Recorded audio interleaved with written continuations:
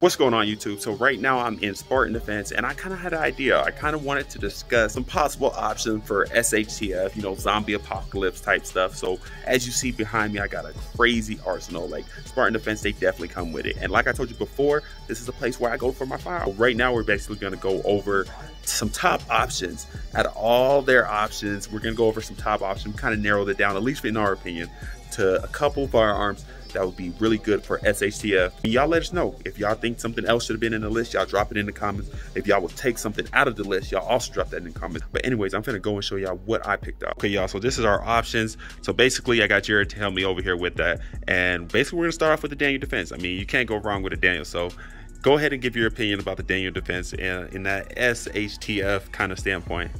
Yeah, of course. So this gun has proven itself time and time again, Global War on Terror. More or less just this upper, but Daniel Defense as a company makes a fantastic rifle. This would be a perfect gun for SHTF. It's got a really nice Cerakote job done on here. Fantastic gun. The trigger's mil-spec. It's not anything super nice, but then again, this gun is going to be inherently reliable, and it's just going to run all day. You're also going to get really good accuracy out of this guy, especially with a 14.5 pin-in weld. So super nice gun, and not a ton of bells and whistles. You do have an ammo charging handle, ambidextrous not magazine release, deselector, but other than that, man, this is just going to be a really reliable AR-15 pattern rifle for you. Yeah. And anything you throw on this rail is going to be rock solid. So the Block 2 or the Wrist 2 rail for a Block 2, which is what the military calls pretty much this upper, these things are rock solid. There's a reason that they've been used forever. Any of your night vision devices and flashlights and stuff are going to run perfect on this. Okay, so I mean, that's one option. I know a lot of people's going to agree with that one because a lot of people really rock with Daniel Defense.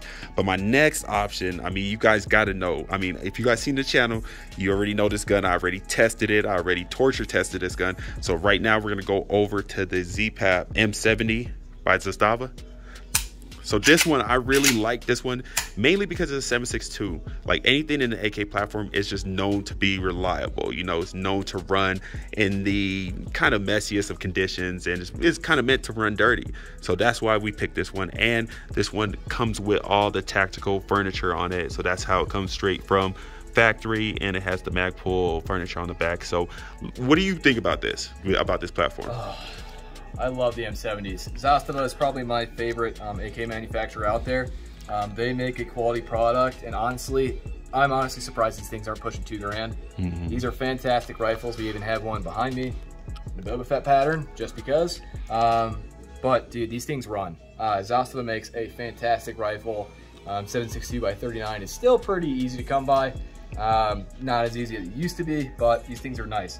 They have a bulged trunnion, so that just means that all of your components, i.e. your barrel, your gas tube, and everything like that are going to be rock solid, super rigid, and that's really important when it comes to AKs being reliable.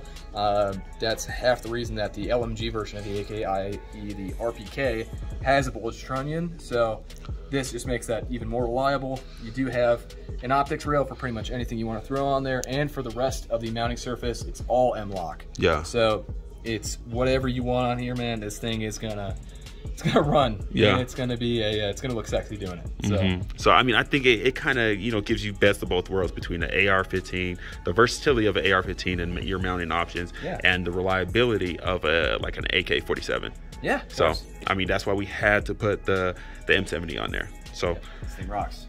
Next, go ahead and go with the Galil. Galil, sounds good. So Galil, IWI. So they make a fantastic product. The Middle East has been at war for a long time, and that pretty much breeds a lot of really good, reliable platforms. So this guy in particular was developed off of the original Galil, which is not an AK. This one is in 5.45, not the most common round to find in the US, but across the world, you know, for SHTF, this would be a great rifle. Just because you can find the ammo pretty much anywhere, in any comm block country, and this thing is nice. You do have a folding brace, which is great for storage and or vehicle operations, but this thing is awesome. Full length Picatinny rail on top, so pretty much anything you want to mount you're good to go. Yeah, and also what I really like about the IWI Galil is, like he said, this one is chambered in 545, right? They also make it in 556 and 762 by 39. Yeah. And it also has a little on the other side. It also has a little cover, so yeah, a little dust cover. So like cover. A lot of other guns, this thing does cover pretty much all your internal components. Unlike an AK where it is exposed, this is covered, so it's pretty nice. Also, the side charging handle is a definite upgrade versus the AK. Definitely. For most right-handed shooters are going to like this. So, great option. We had to put the IWI on that list. So next, what do you think we should go to next? Let's save the best for last. Okay. Yeah. So, we do have the Sig Sauer MCX. So, this thing is pretty cool. The big brother to this, so the MCX Spear, has been adopted by the U.S. Army, as well as most of the other branches of the U.S. military, for good reason. These things are basically a futuristic M4. It's based off the AR-18 platform, which was an original design by Eugene Stoner before all this stuff came out. This is not an original idea, but this is a fantastic display of what you can do with an AR pattern rifle, more or less, and this thing is awesome. It's not super heavy, a little bit heavier than a normal AR-15 in this configuration. The nice thing is you do have a folding stock and you can shoot it folded, so great for a bag gun. Okay. It also has an ambi charging handle, which for a lot of people is essential.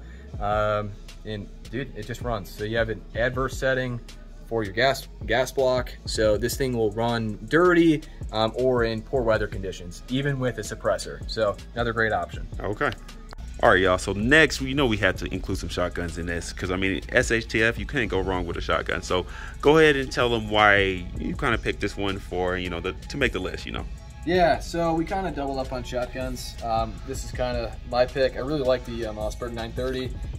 Jerry Michalek, who's a super prevalent shooter, and the guy is super fast when it comes to shooting, built a competition model of this gun, and it just runs, man.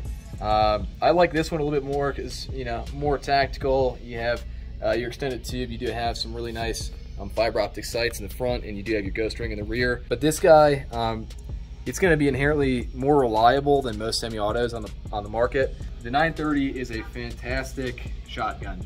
Shooting Mossbergs in the Navy, mostly pump actions, but I like this guy quite a bit. They run really well, and really the only thing you're going to be using for SHTF is going to be 12 gauge buckshot or slugs, and this guy will send it with either. Plus, semi-automatic shotguns are generally softer shooting than a pump action, so it's going to save your shoulder as well. There it is. Okay, now we have one more shotgun that made the list, and I mean, this is my personal favorite because I mean, I had this one, and I had this for a while. Honestly, the reason why I picked this one is because I think I ran over like 1,000 shells through it without cleaning it, and this thing ran every shot.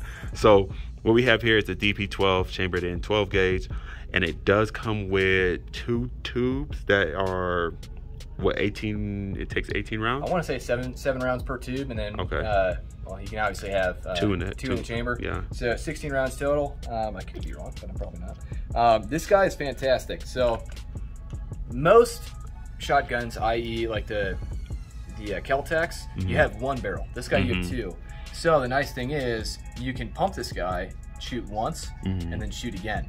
So you have 2 rounds before you need to pump the next one, which is pretty fantastic. It's not all that heavy. Most of the weight is in the rear, kind of like an IWI Tavor. So it's not that gigantic. And as a bolt pop shotgun, this thing has a full-length barrel, or 2 full-length barrels, so this thing is going to do really good things when it comes to terminal ballistics on target. And then it just looks like the Doom shotgun, or like, not the super shotgun, but Now the only thing that we was talking about that could go wrong with this, because mine personally I never had no issues with mine, but it does have a lot of moving parts on the inside. So I mean, the more parts you have, the more you're acceptable to function, to like reliability issues. So, but with this personally, I've never had no issues, but I know Smith & Wesson, they came out with one, And I know a lot of people had problems with the Smith & Wesson bullpup type gun that kind of looks like this. Yeah, and the Kel-Tec, from my experience, is not as reliable as this guy. But with anything, keep your guns lubricated, keep them, you know, clean, and they're going to do, you know, the best for you. So, I mean, that's it. Okay, guys, so like I said, all of these are currently available at Spartan Defense amongst much more. So, I mean, if you guys want to get in contact with them, want to come in, just reference that. It's got our phone number. We even have an Instagram and a YouTube channel that we're going to be putting videos up on real soon.